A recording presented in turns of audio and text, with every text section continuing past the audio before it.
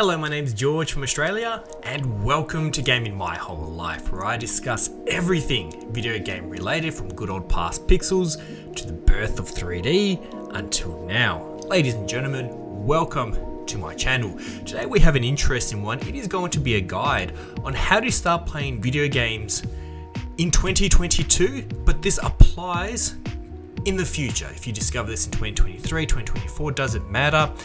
Getting into the gaming industry, as far as simply playing video games, is very intimidating. Think about it. If you are not already a gamer, that's why you're here. You're either one of my loyal subscribers, at which point, love you very much. But if you're not one of my subscribers and you're here, you just want to get into gaming. You know, you've seen something you like online, you've enjoyed the music, you've enjoyed the colors, you've enjoyed the graphics, which is what you can see. There's something you've seen that has drawn you here. But I know if you're not already a gamer, it is really scary. Where do you start? There's literally millions of games out there. If you go to any of the video game consoles, you know, whether it's the Nintendo console, the Microsoft console, the Sony console, you know, there's all these games everywhere. You go online, maybe you have a PC friend who tried to help you out before you saw this video, right? There's thousands of games. Where do you start? So I thought I'd do my community a nice little thing. I have a very easy 10-step guide to figure out from scratch what sort of games you like, where you can get them, how do you go about it, right up until the moment where you have a game controller in your hand and you're playing and you feel comfortable and secure, and guess what? Congratulations, you are now a gamer. My experience is I have been playing games for roughly 30 years now. I've been playing video games for literally 3 decades. I have seen everything that video games has to offer, so I'm gonna look after you. Now, before we do proceed with today's video, if you were new here, chances are you are. Below this video, there is a red button that has the word subscribe. I would highly recommend you click on that, so then you can subscribe to yours truly. So then as you become a gamer, which congratulations, very exciting. As you become a gamer, you can see my videos that I upload here on YouTube, and who knows, I can inspire you and get you excited to play other games. You know, I think that's a very good first step to becoming a gamer, is subscribe to YouTubers who are excited about video games. Spoiler alert, I love my video games. This is a great place to start. With that being said, thank you for clicking my video. Let's do step number 1 out of the 10. Let's make you a gamer already. I'm very excited for us both. Number 1. Alrighty then, so number 1 is a very easy one, but I feel very important. Avoid online games. So when you play video games, you have 2 options. You can play by yourself, where it's just you on your computer on a video game console. No one else is playing with you, and you are not playing online. Using the power of the internet, you can be connected to literally millions of other players. That being said, as a newcomer, I highly recommend you do not play online. Online is a very competitive area. There's a lot of very skilled players who have a lot more experience than you, and they're going to give you a false impression that video gaming is just too difficult. So don't start with online games. All that would happen is you would jump online, everyone would beat you within seconds, it will diminish your confidence, and you'll walk away from gaming, and we don't want that. Now, let's go to step 2. Number 2. Alrighty, so number 2, there is a reason why you are here. You have heard something. You have seen something that made you interested in games. Think about it, take a step back. If you haven't already, I'd actually highly recommend you have a notepad beside you so you can jot notes to yourself. What is it about gaming specifically that intrigues you? What mental image? You have a mental image in your mind. You have seen something somewhere, or someone has said something to you that has made you get interested in video gaming. Did you hear lovely music? Did you hear lovely sounds that just made you excited or made you all calm? Did you see something that just looked really cool, like maybe it was an action game?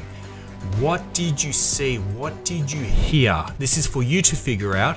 Something brought you here. What aspect is it that intrigued you? And this is important because number 3, step 3 will guide us. Number 3.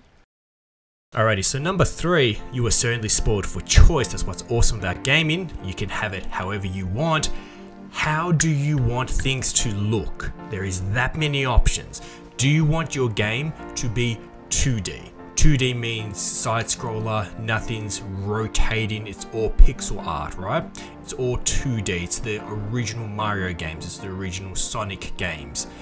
Is 2D what you want, or is it 3D? Chances are you're going to want 3D because that is the most popular one. It's like, all right, cool, we want 3D graphics, awesome.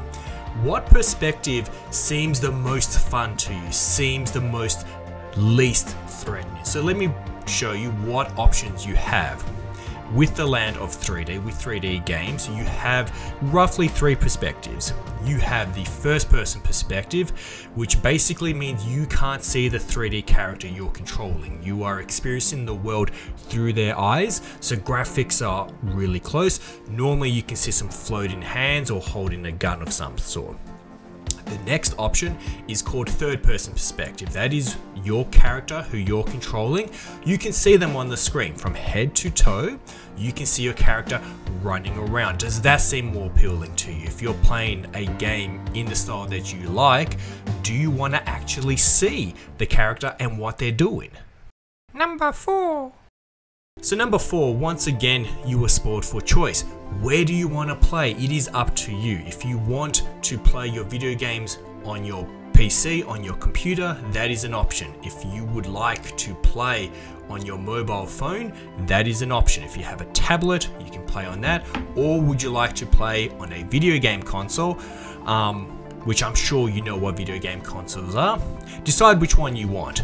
Personally, because you're watching this video, I would highly recommend a video game console. If you get a PC, errors can happen, mistakes can happen, it's a little bit less user friendly. If you get a video game console, which at the moment there is the Nintendo Switch, there is Xbox, and there is PlayStation. You get one of those video game consoles, they are the current, they are the latest. It will be easier for you and less instructions are needed. Out of those 3 consoles I just suggested, if you wanted to be guided further, I would most likely recommend the Nintendo Switch to be your first video game console. It is simply easier to set up. There are more user-friendly video games on there, and I believe it's more suited towards your needs. Also, you can play on the TV as per traditional video game consoles, or you can play it on the go. You can literally pick up the console, which has an inbuilt screen, and play it on the train or bus, so you get more bang for your buck in that respect. It is graphically the inferior console, which means the other video game consoles do bigger, shinier graphics, but considering you are starting out, this really shouldn't matter to you that much. Good job reaching step 5. If you're still with me at this point, below the screen, there's a red button, has the word subscribe on there. Please consider clicking it, as I mentioned at the start of this video, just that way you can find my content easier going forward, and it will really help me out. You're going to see videos that get you excited about even more games, and that's what it's all about. With that being said, let's continue to step 5. Number 5. Alrighty, so welcome to step 5. This step is very important. We are discussing video game genres, right? This means video games come in types. Just like movies, just like TV shows, just like music, there is something for everyone. And the best way to figure out what genre you will be interested in for video games, this is very helpful. This will help you filter through all the millions of games out there to find a handful that you will really enjoy. Genres are very important. Think about the feeling that you want games to give you and the reason in question too, as to why you're even on this video in the first place. What do you want to feel? Do you want to feel a rush of excitement, a feeling of empowerment that you can take on the world? Or are you after something that gives you a calming experience and acts as the ultimate escapism? You know, is your life a bit stressful right now and you just want something to calm you down? Are you after something comedic? Are you maybe a horror fan? Do you enjoy those horror movies? Guess what? This may come as a surprise to you. We have the genre of horror in video games. We even have one called survival horror. So you can have blood, guts, you can have all that stuff if you're into it.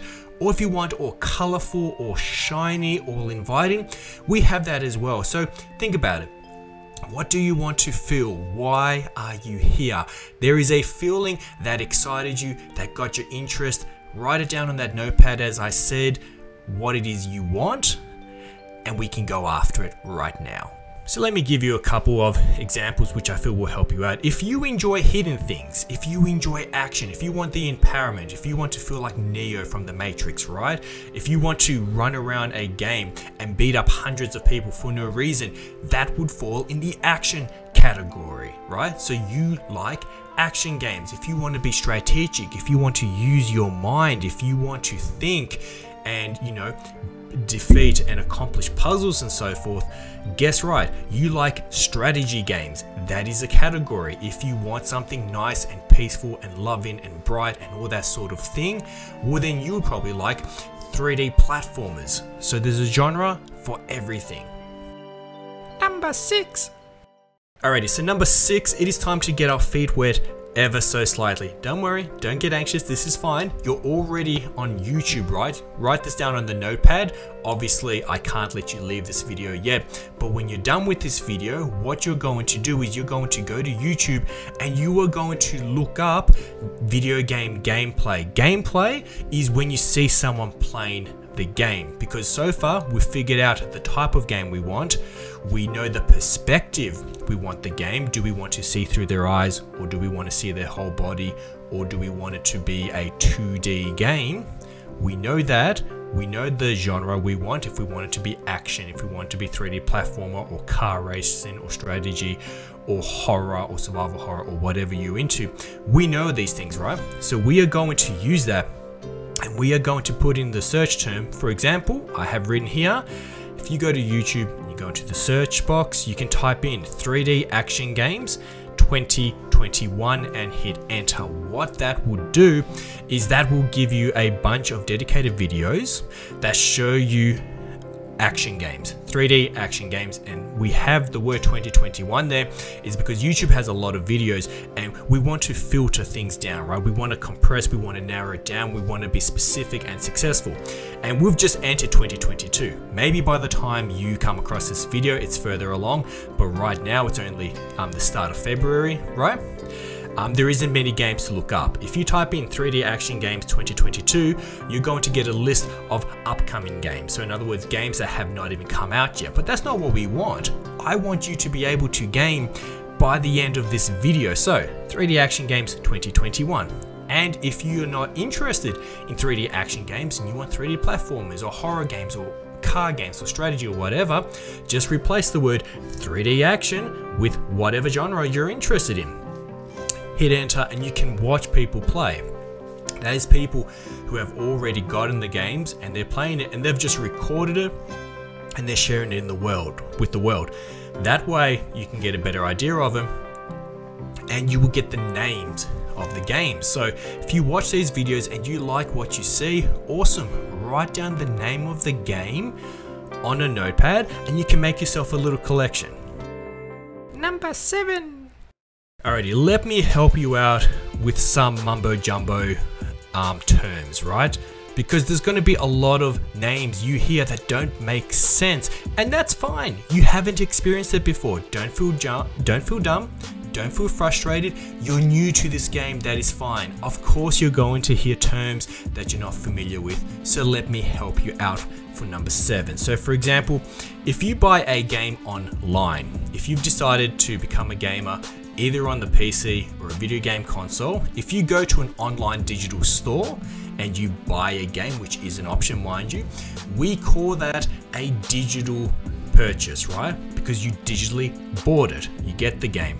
After you buy it, you will be prompted to download the game. Do so. You've just bought it, you download it onto your PC or your video game console, hopefully video game console and hopefully the Nintendo Switch as I recommended. And then the game is on there. Awesome.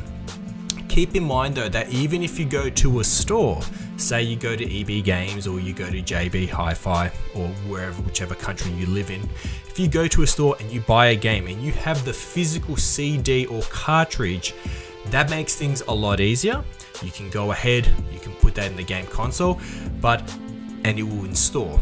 Even with that though, because we live in 2022, there is a high chance the game will prompt you with an update. Now, don't worry, the update is normal. Almost every single game, even day one, has an update. So yes, you have the majority of the game on the CD or on the cartridge, but it'll probably tell you to do an update, and I do recommend you do it. Some games outright won't work if you don't do the update, and the update simply makes the game more stable, more safer. To just put it really simple, you want to do all the updates so then you can play your games. Number 8. Alrighty, we're up to number 8, and I just want to say already I'm quite proud of you. You are almost there. You are almost there. I'm about to hold your hand and put you into your first game world. So be excited, because I certainly am. All video games start with what we call a start menu. So when you boot up a game, when you open it, when you turn it on, you will be hit with what we call a start menu. You will literally see the words start on the screen, and you will normally see other things. You'll see the word start, you'll maybe see the words multiplayer on there, but normally it's the word start or options. All you want to do, or continue or load. All we're going to focus on is the word start, or it will have the words new game. Whether it says start or new game, if you're on PC, click on it with your mouse. If you are on console, use your thumbstick, your left thumbstick on the video game controller to go up. So then those words are highlighted. Hit the X button or whatever button's on your controller to select it. The reason why I'm taking you through this bit is a lot of games have what we call, another term for you to be familiar with, difficulty settings. Now, difficulty settings are wonderful. They decide how difficult a game is. Now, you are new. You are a new guy or you are a new girl. So, what you want to do is choose the easiest setting. A lot of the times, it literally has the word easy on there, or beginner, something along those lines, and then the word normal or the word hard. You want to do the easiest. The easiest is the best thing to start off with, so then you can learn the ropes. It means enemies will be less aggressive. It means the game will be more forgiving. It means you will enjoy it more, to be frank. You don't need to understand more than that. Choose easy. As your skill level in video games goes up, and with time it will, then later on, you can select normal and hard. But please select normal to select easy to start with. Number 9. Okay, number 9. You are in the game. Don't freak out. You've done well. You are in the game world. Nothing is happening, and that is fine. The majority of games start with what we call tutorials. If you're familiar with English language, you should already know what a tutorial is. On the off chance that you don't know what it is a step-by-step guide. Like this video. My video today is a tutorial on how to start gaming. I'm taking you step by step, and we only have one more step. You're almost there. Video games often do the same thing, so it isn't this big scary place where the video game expects you to know how to do things. It normally tells you step by step what to do. So your job is to just be calm and follow those steps. It's okay if you make mistakes. Video games are designed for you to make mistakes on purpose. It's like a safety net, right? Don't worry. It's okay. Follow the instructions. Don't get frustrated. If the screen prompts you to press a button, it's okay to look down at the controller and learn where the buttons are and do as you're told. Have your notepad there so you can help yourself out. And some games, don't get scared, but some games don't have tutorials. Most do, but some don't. That's okay. There's some rules that all video games follow, right? They all follow the same rules. So if you have a video game controller, I'll just grab mine. So this is your typical video game controller. The vast majority of them look like this. You have these, which are called thumbsticks. You can move them around. So they move, both of them. Normally there is 2 thumbsticks. Now, in all games, in case you're playing a game which doesn't have instructions, the left joystick, this is normally used for movement. So regardless if you're playing in the first person perspective where you see through their eyes, or if you can see their whole body from head to toe, this is normally how you move. So if nothing's prompted you, it's okay. With this, push it up. So from your perspective, this is up, right? This is up. This will make your character move forward, move down, move left, move right. Okay, So use the starting of a game to just walk around, right? You hold it like this, you hold the controller like this, right? See how my thumbs are there? And put your left thumb on the joystick. This is how you will control it, and this will let you get about. So that's rule 1, right? Pretty much all games you move with that, and this and the right joystick for your right thumb will let you control the camera. It will control the perspective of what you can see, or it will let you look around.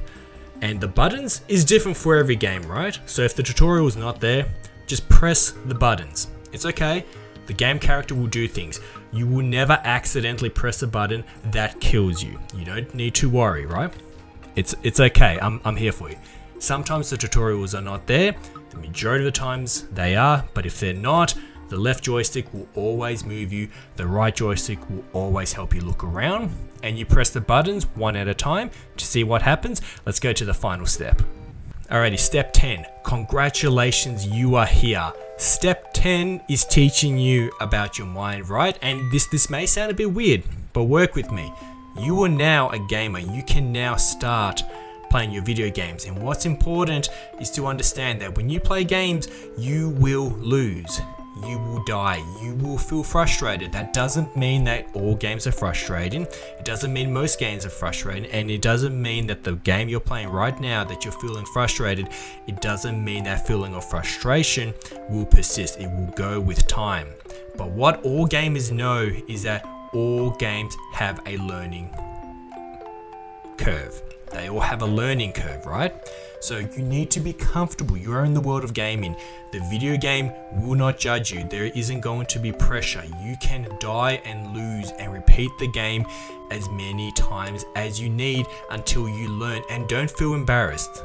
Do not feel embarrassed. It's okay. This is your first journey. This is your first voyage.